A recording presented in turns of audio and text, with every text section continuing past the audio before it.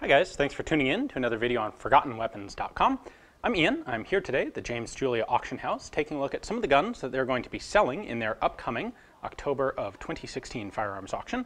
And today we're looking at something that is probably going to be very familiar to almost everyone who's watching. This is a Kalashnikov. It is an AK rifle. One of, if not the most common self-loading rifle in the world today. Now this particular one has some really cool history to it, and it's really an iconic example of a particular type of AK. This is a Chinese-made Type 56 AK. It has a fixed buttstock as opposed to a folding one, which the Chinese also made. It has a spike bayonet fitted under the barrel, permanently attached, flips in and out. And this is the predominant type of AK that was supplied by the Chinese to the North Vietnamese, the Viet Cong, as well as the North Vietnamese Army. So this is the iconic enemy weapon from the United States point of view of the Vietnam War.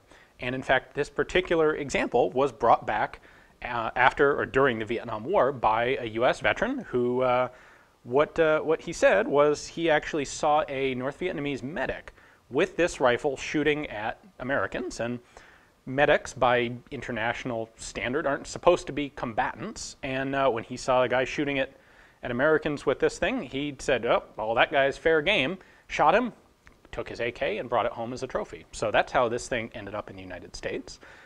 This was registered. It is fully transferable, which is really cool. AKs are modern enough guns that there aren't necessarily a whole lot of transferable ones around. So this really, and it's in fantastic condition still. This is a very cool example of the classic Vietnam War North Vietnamese NVA rifle. Now, to get a little bit more into the mechanical details of this, of course it operates like every other AK. One of the interesting things about the AK is for all of the millions upon millions, if not hundreds of millions that have been made, they're all basically the same. And all the major types of AKs have, in fact, like totally interchangeable parts. And this stems from a policy by Nikita Khrushchev in the Soviet Union in the 50s and 60s of sharing military technology with like-minded nations. So the Soviet Union was willing to take its technology, its weapons, specifically, primarily the AK and the SKS, and they would share the technical specifications and the design and manufacture packages with other countries that shared their ideology. And that is how the Chinese were able to manufacture and produce AKs, as well as a great many other countries. The Chinese, in fact, produced somewhere between 10 and 15 million of this pattern of rifle, the Type 56. It is so named because they adopted it in 1956. Now, interestingly, they also adopted the SKS in 1956, taken from the Russians, and both rifles are named Type 56. In fact, this is also a milled receiver AK.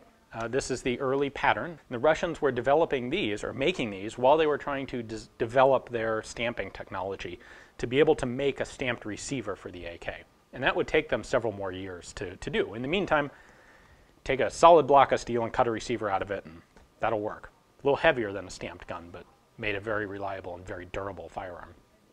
So the Chinese would eventually also adopt the stamped receiver guns, and to make things a little more confusing, they started making those and still use the designation Type 56. So that applies to kind of everything. Now, there were also, as I mentioned, folding stock models. There was an underfolding stock, wireframe underfolder. That was called the Type 56-1. There was also a side folding stock, which was the Type 56-2. This bayonet was standard on the fixed stock guns. My understanding is they typically left them off of the folding stock guns because they were trying to reduce the weight a bit. The folding stock guns had a lug for a normal blade bayonet if you wanted that. But this is very similar to the Chinese SKS bayonets as well. The spike is crude, simple, and very effective, kind of like the AK itself. In the hands of the North Vietnamese, the AK was a fantastically well-suited rifle. This was a gun that they're simple to operate, they are very durable, they require basically no maintenance. You don't really have to care about this rifle. You put ammo in it, you pull the trigger, and it'll fire. When you're out of ammo, you can just kind of put it away until you have more ammo and shoot it some more. A lot of the other more modern firearms, they may be very reliable as well, but they often require at least a little bit of preventative maintenance or more understanding of specific details. On an AR-15, you have things like gas rings that you know, just little elements that you need to pay attention to. And on the AK, there's pretty much none of that. It is a perfect weapon for a guerrilla army, as evidenced by the fact that it has been the weapon of choice for pretty much every guerrilla army since it was invented. So I think we ought to take this out to the range and we ought to do some shooting with it so you can get an impression for what this is actually like in live fire, hear it run, and see what it's like. So it wouldn't be a proper AK video if we didn't do some shooting, right?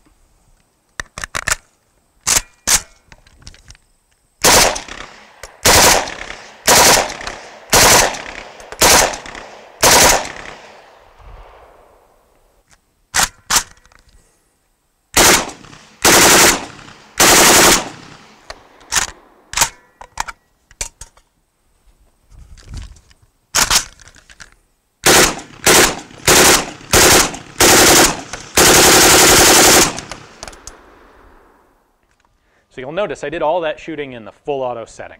There is a semi-auto selector setting to this, of course. Run the selector all the way down. It's in semi-auto. The middle position is full auto. Semi-automatic on the AK is there for people who are very competent with it. If you take the time and understanding, you have the understanding to line up the sights and make good, precise shots, trigger control, follow through, sight picture, all the fundamentals of marksmanship, an AK can shoot extremely well for you. However, that's not really the design intent. The rifle is there tactically. It was designed as a submachine gun. It is to provide high volume of fire at close range, highly mobile, and that's how it was most often used by guerrilla forces, and that's what it really excels at. So that's how I was doing all the shooting. Overall impressions are, of course, that the AK is a fantastic rifle. There's good reason why it is the most heavily produced military rifle of the 20th century. It just works and gets the job done. It does have some downsides, everything does, but for what this was designed for, it really is a fantastic weapon. Now, if you'd like to have this one yourself, you will be hard-pressed to find a better example of a Vietnam bring-back Viet Cong AK. And this one is fully transferable and it's available.